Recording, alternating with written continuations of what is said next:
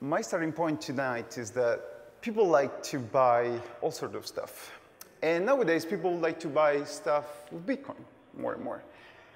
This is problematic, especially in the Bitcoin setting, because they might be buying things from parties they cannot trust. So there should be a system that guarantees people who, purchasers, that their payment is going through only if they receive what they want, and vice versa for the sellers. Someone, a few years ago, noticed this market need and devised a solution for this. And this system was very successful for a long time and was selling all sorts of stuff until it was shut down a few years ago. Today, however, I'm going to start from different assumptions. I want to tell you how we can have this sort of fair exchange, fair payments on Bitcoin without explicit escrow, without explicit trusted party. And we're going to talk about digital goods, songs, theorems, or solutions for Sudokus.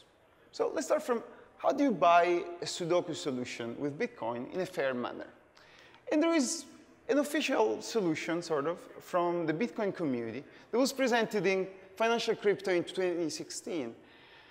And sort of, see, this is a fair exchange problem, and uses the blockchain as the trusted party in this context. And it will work in the following manner. So the seller will take the Sudoku solution and will encrypt it, send it to you, and then also prove to you in zero knowledge that the ciphertext actually contains the proof. Now, you're convinced that this thing you got contains the Sudoku solution. All you need is the key. You could make a transaction that says, blockchain, please do pay this seller as soon as he provides the key. Unfortunately, in the Bitcoin context, this is too complex for the scripting language in the Bitcoin.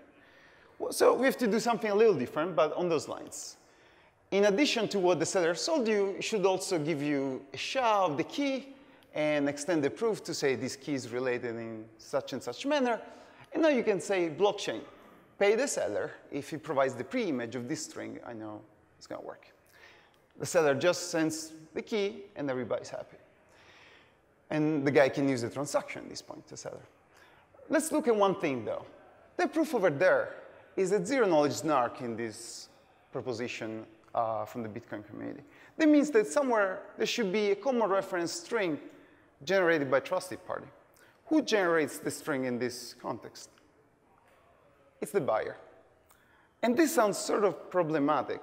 The intuition from the authors was that the seller could cheat, and the buyer, if he were generating it, won't break at zero knowledge. There's been discussion back and forth, and we wanted to settle the matter. So there is an attack one can do on LibSnark so that one can generate specific malicious CRS, receive a proof, and learn and get part of the witness from the proof in LibSnark. So I can learn part of the Sudoku solution, say one cell somewhere, without paying you. So moral of the story, look at the CRS, get it from a trusted party, don't do it just as it is. Another question I want to tell you about is, what can't you buy with this protocol? Digital goods, yes, but I'm going to submit to you that there's things I'm going to call services that you cannot buy. What do you mean with services? Think of a cloud setting. So for example, you want to pay your cloud every month. If you, at the end of the month, you check that they're actually storing your data properly, or they're actually storing your data in an encrypted manner. We have protocols to check these two properties, but you can think of all sorts of auditing contexts. Did you find my taxes correctly? Did you submit my homework? Why doesn't the old protocol work? So let's take the filing taxes example. And let's assume a trusted CRS. The seller in the old protocol will send you a ciphertext of a witness, some evidence, of the fact that the taxes were filed. So for example, a shipping receipt and whatnot. Then it will prove to you that this ciphertext contains this evidence. But now you have proof that the ciphertext contains proof that the service was done. You're done. You don't, that's all you need to know.